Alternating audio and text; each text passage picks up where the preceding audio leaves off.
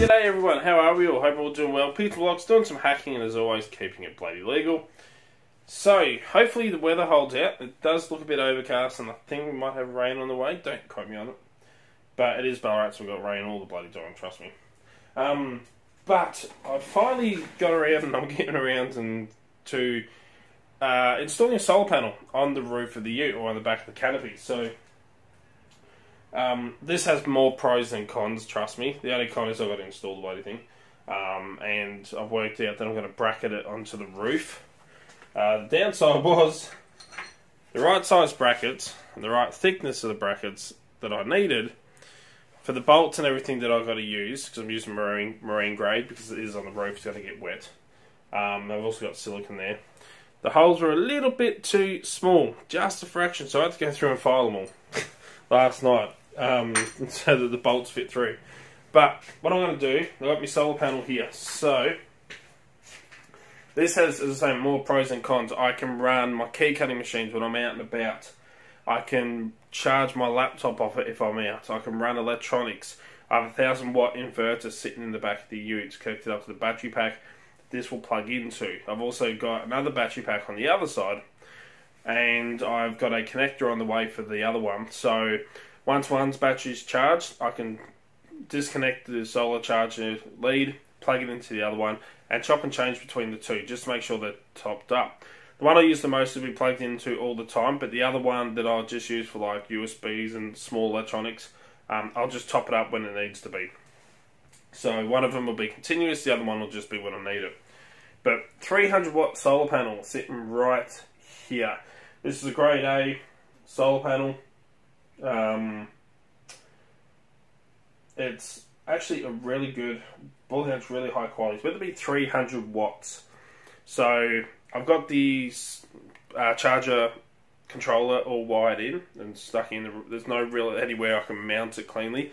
So I did undo one of the screws on the back window of the canopy and just screwed it in on one side, so it's just kind of like hanging there. But it works for what I wanted to. So now I've got to put where I want this to sit, because the leads, the power leads aren't very long for it.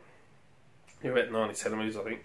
So by the time it comes down in through the window, the sliding window, in the middle of the canopy, and then into the solar charger, and then going to mark where the brackets will sit on this. I've got to drill it out, and nut and bolt the brackets together, and then sit on the roof again, mark where I need to drill the holes in the roof of the canopy to put the other nuts and bolts through, make sure it's all aligned, and then silicone all that, and when I nut and bolt them in as well, so that it's all waterproof. I'm not going to have any water leaking in the back of the canopy. So let me go get this on the roof. We'll have a look at it and mark it all out, and we'll see how we go.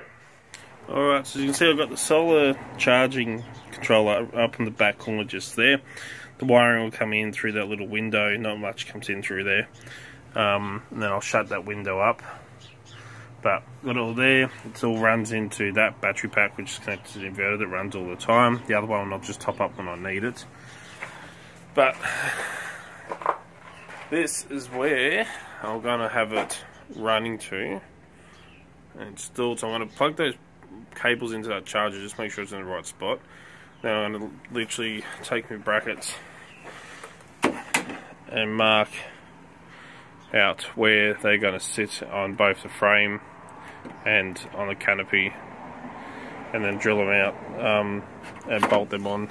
So onto the frame of the solar panel first, and then onto the canopy. So we'll get to it and see how we go. I've got my holes where I need them drilled. The ones at the front are a little bit lower because of the angle. I should have grabbed some bigger brackets. But the ones on the back are going to be sitting right. So now I've just got to drill these holes out. Even if I have to adjust the angle of those brackets a little bit to get them to sit flat, it's easy enough just to bend them down. But anyway, and then I've got to give the solar panel a clean. And then we can start marking out the ones on the roof and getting it all done. So going to yeah, drill all these out. Might put you on a little bit of a speed loop, but time lapse. But anyway, let's get to it.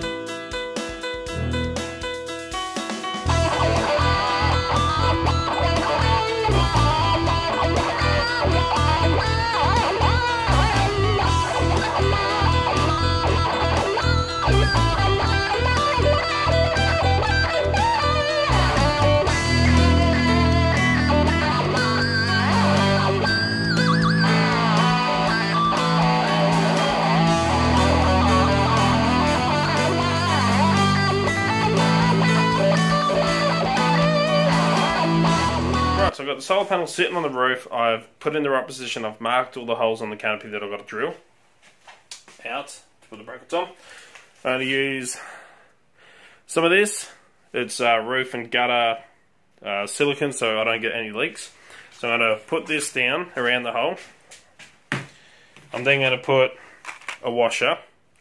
I'm then going to put some more silicone, and then in the where the nut and bolt is as well, push it all through and then do it up so that it squishes and it has a layer of silicone in between to hopefully stop any water from coming through. Fingers crossed. That's the goal plan anyway. So I'm going to go out, drill these holes in the roof, add all this silicone and everything, and I'll probably take some videos in between, and see you all soon. Right, so what have we done? Put a solar panel on the roof. So it's all fixed on.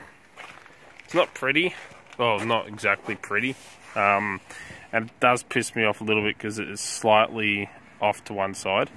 I had to put it slightly off on the back on the actual roof to get it to fit. But what I'm saying about that, I mean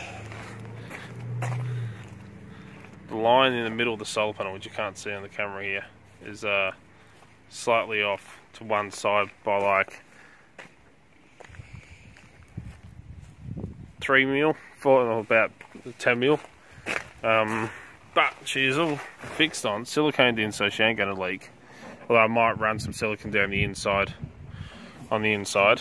But she ain't going anywhere. She is stuck.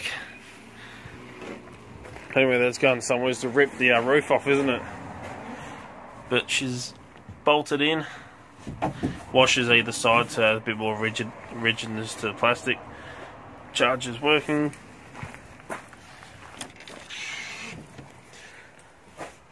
So she's all plugged in. That is running straight. The battery's not turned on. Should be charging the battery, but we can run straight power through the solar, and it also charges the battery. So yeah, she's all done. She's all installed. Now to clean up the mess, put some more silicone on, and close up shop. So what are we doing? We have the solar panel on the roof. We're going around to block to see if it wants to leave. See if it blows off, because who knows with our luck. With how we put it on there. Let's see if it lasts. We might go on the freeway. Okay. 110k should be enough to test it. So we'll let you know if it gets blown away or rips off the roof of the car.